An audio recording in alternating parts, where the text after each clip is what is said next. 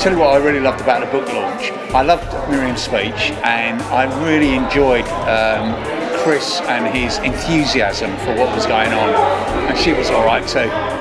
She made me laugh. I learned everything I ever learned about speech making from Mr. Paul Andrews, apart from my entrance, because he always does a little leap onto stage. And I loved the whole vibe between Miriam and Chris. I thought it was quite weepy actually, and they just love each other, don't they? Yeah. But it was really good. It was really well organised, and I was surprised about the huge turnout as well.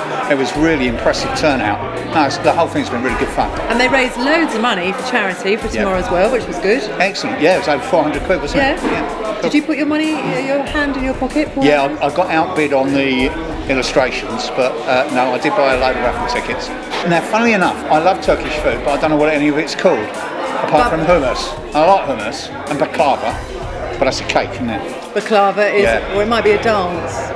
It's a bit of both, really. I think it's that one where you go. Oh, is it? Yeah, it's that one. That is the dance. Well, I like a bit of that while I'm eating my hummus. It might be a hat, that furry hat. That's a balaclava. Yeah. Or the one that burglars wear. Yeah, that's it. That's the one. So that's what I like. And a kebab and a bit of lamb. Oh yeah, kebab. But you don't drink, so you wouldn't really be the type that has a kebab at 3 in the morning. No, and I wouldn't drink Retsina or whatever it is that you go with. Raki. Yeah, that's the chat. No, I wouldn't have any of that. What do I like? Thanks for asking. I really love... We haven't got that much time. I love a bit of hummus, and I love baba ganoush. But I don't know if baba ganoush is Lebanese. I've seen that film. So have I. I don't know if baba ganoush is Turkish or maybe Arabic. In that all the dolls that fit inside each other? No, or is that babushka? That's babushka. Oh, that's babushka. Or is that Kate Bush? I don't know. Could be. That was the song. Yeah.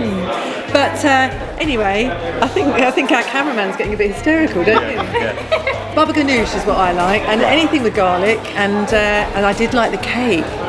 I had a lovely cake, Turkish cake. It was all moist and gorgeous. I've never been to Turkey either. Have you been to Turkey? No, I haven't. I would love to go. I would love to go to Istanbul, but I'd also like to go to the coast as well. I want to go to their village. Yeah, I want to see where it happens. Can you wash a carpet?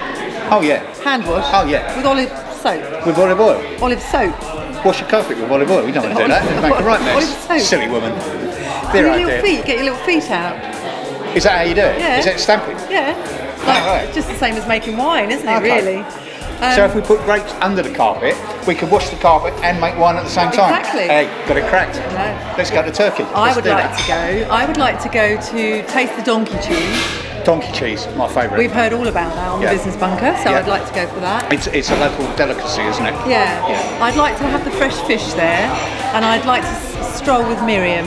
I think stroll with Miriam and have Paul Andrews bring me drinks on the beach and things. You wait on your hand and foot as normal. Yeah. And carry your hot tea bags to the bin. Okay. He's very good at that. Okay. It's a really good question. I think that what Miriam went through so soon after being married to the lovely Chris would be devastating. And for Chris, the way he's helped her and they've just stayed as a couple has been fantastic. But anyone that's been ill, she's found her own way, and she's looked at her diet, she's looked at where she's lived, she's changed everything about her life and come out the other end, and I think that's a very brave lady. Yeah, absolutely.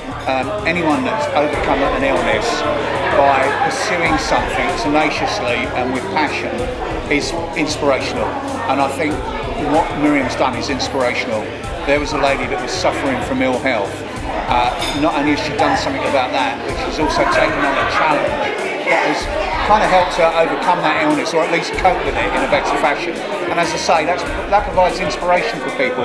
It's too easy to sit at home and feel sorry for yourself when things aren't working, and it just shows you that by getting out there, doing stuff, you can actually make yourself feel better. So fabulous. That's true. She could have just given up. So no, and she hasn't. And now having succeeded with her first book, she's now full of ambition to start work on her second. And she's so excited that we're going to go and stay with her. Watch it, here comes Chris.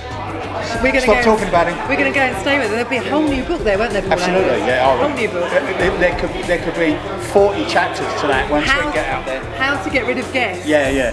In 3 easy lessons, especially guests that trample over the carpets and trample olive oil in them and make wine out of the carpets. Yeah. And eat all the donkey cheese. Oh yeah. Yeah.